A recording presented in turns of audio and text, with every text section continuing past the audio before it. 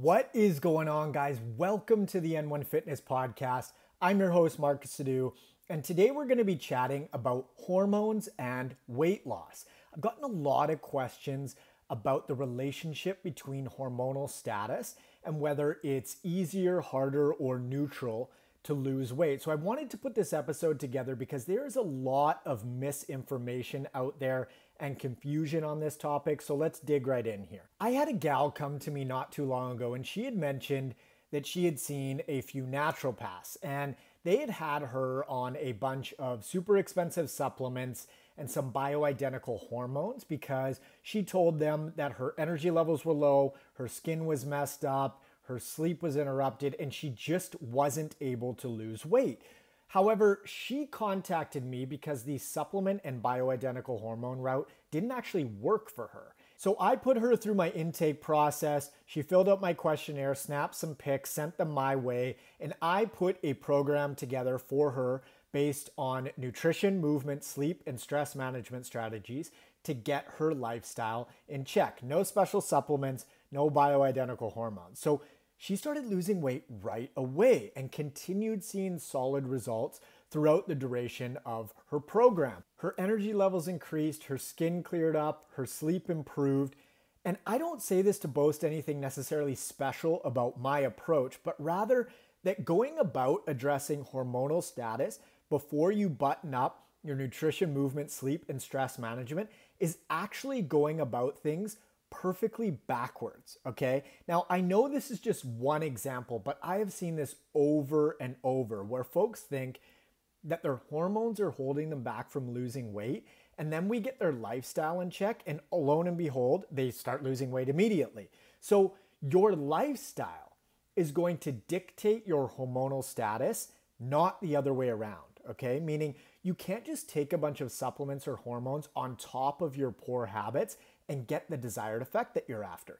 That's the Band-Aid approach. In order to get the results that you want, you're going to need to address your lifestyle first. Going the supplement and hormone route is the definition of putting the cart before the horse. It's like having a rock in your shoe and taking an Advil for the pain.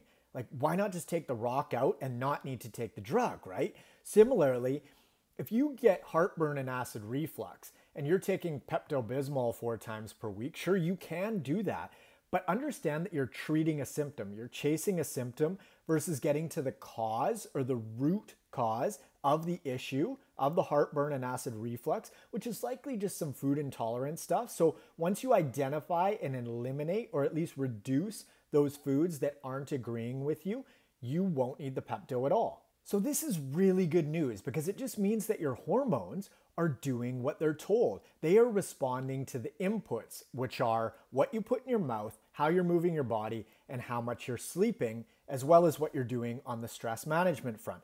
The only thing that can stop you from losing weight is the calorie balance equation. If you are taking in more energy than you're burning, you will put on body fat. And if you're taking in less energy than you're burning, you will lose body fat. Now, if you've been listening to the pod for a while now, you know I'm a big fan of sleep. You may have heard that sleep or lack of sleep leads to weight gain, and it's true, it typically does. And one of the reasons is because lack of sleep raises a hormone called ghrelin and lowers a hormone called leptin. Ghrelin is a hunger hormone, meaning the more it is elevated, the hungrier you are, and leptin is a satiation hormone. So the lower it is, the higher your appetite. Now, you might be thinking, Marcus, you just said that hormones aren't the reason why I can't lose weight. And now you're saying these hormones are impacting my appetite. You're talking out of both sides of your mouth. Sleep or lack thereof is the reason why those hormones have been manipulated unfavorably. So it's not just because the hormones are doing whatever they want to do, they're going rogue, they're doing unpredictable things. They're actually doing very predictable things because your actions via lack of sleep are manipulating those hormones unfavorably. So there's nothing mysterious going on here. Also, it's worth mentioning that someone could sleep restrict themselves like crazy and have elevated ghrelin, so hunger, and lowered leptin, contributing to additional appetite. But if they still didn't overconsume calories, they still wouldn't gain weight. So this means it's still the input of the calories that are what's causing the weight gain in a sleep restricted scenario. Again, the hormones are doing what they're being told to do in response to your behavior, but they can't create body fat out of nowhere. They need the material, aka calories. It's like building a house. If you've got a piece of land, all the necessary workers with all the appropriate skills, but no materials to build the house, you're not building a house. It's the same idea here. You cannot create body fat without the necessary energy or material to do so. So the reason lack of sleep typically leads to fat gain is because the physical action of poor sleep leads to elevated hunger, and elevated hunger leads to more calories consumed, and more calories consumed causes fat gain. That is the order of events. It's not your hormones doing anything they're not meant to do. Your actions are giving them direct orders. So the way you can think about this concept moving forward is you are always communicating with your body via your behaviors and your actions. And your body is simply doing exactly what you tell it to do. It's essentially a machine, a very complex one, but a machine nonetheless. Saying that your hormones are responsible for you not losing weight is sort of like saying that your car is responsible for going too fast. You're in control, you push the pedal too hard, the car is just doing what you told it to do. If you eat too much, move too little, and don't give your body the sleep it needs, things are going to fall apart quick. You're literally saying, hey body, put on body fat, elevate my blood pressure, become pre-diabetic, etc., etc., etc. Like I mentioned before, this is amazing news because it means that you are in control of how you want to look, feel, and perform. All you've got to do is execute the behaviors necessary to lead to that outcome. So in regards to losing weight, it's eating in a calorie deficit, it's moving adequately, I'd recommend 10,000 steps per day, and then sleeping enough. So 7 to 9 hours per night is likely going to be that sweet spot, ideally waking up without an alarm.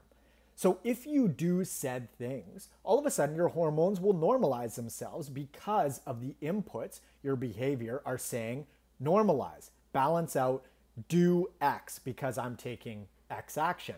Now, the only caveat here is a specific autoimmune condition called Hashimoto's, which is a hypothyroid condition that can impact metabolism in a direct way that impairs fat loss.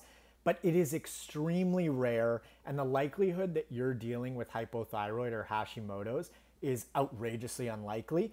But that is one caveat to this hormone and fat loss discussion. If you think that you fall into the Hashimoto's category for whatever reason, you can totally get tested. And the thing to look out for is having high TSH and low T4. I'm not going to dig into what those terms mean for the sake of this conversation. It's far too complex. However, that's the information that you're going to need to look at if you think that you fall into that Hashimoto's category. If you're interested in applying for one-on-one nutritional coaching and or workout design with me, you can head on over to n1fitness.com/coaching or click the link in the show notes below. Follow me up on Instagram at n1fitness and friend me on Facebook at Marcus Sadu. And lastly, be sure to hit subscribe on whatever platform you're using. Thanks for tuning in. I really hope you found this useful, and I will catch you on the next one. See ya.